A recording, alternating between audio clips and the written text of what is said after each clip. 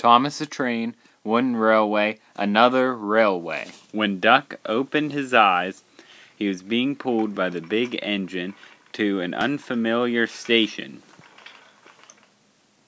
What happened? Said Duck. Where am I? Who are you?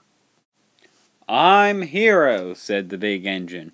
Welcome to the Arlesdale Railway.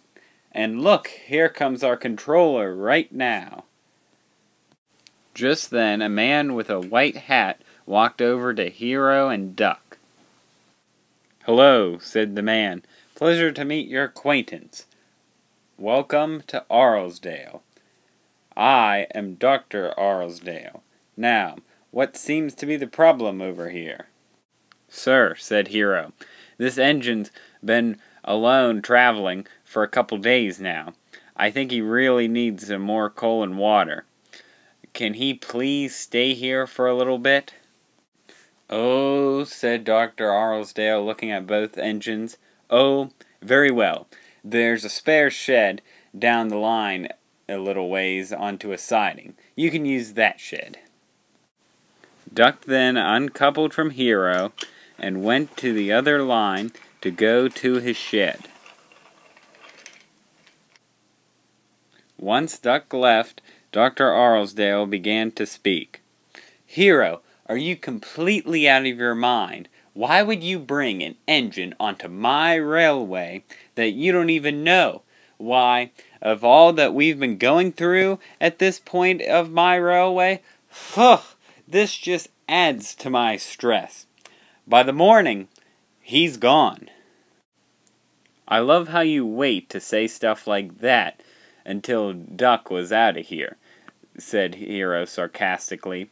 Look, how about me and you go to his shed tomorrow morning? I thought since Mike's gone, he could at least be his replacement. He looked like a good enough engine and a responsible one that could take Mike's work while he's gone.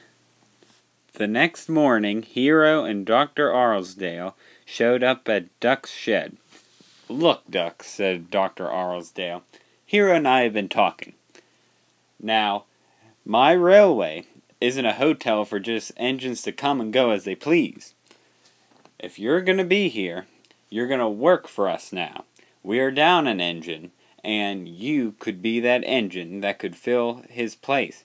But if not, you're out the door this morning.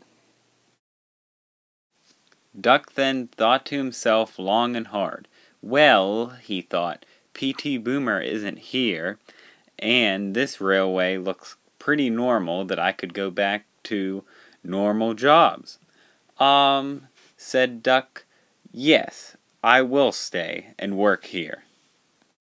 Good choice, said Dr. Arlesdale. Now, Hero will just take that cargo car from you, and you can start on your first day working at the Arlesdale Railway. Hero and Dr. Arlesdale then took the cargo car, and Duck set off on his first day at work at the Arlesdale Railway.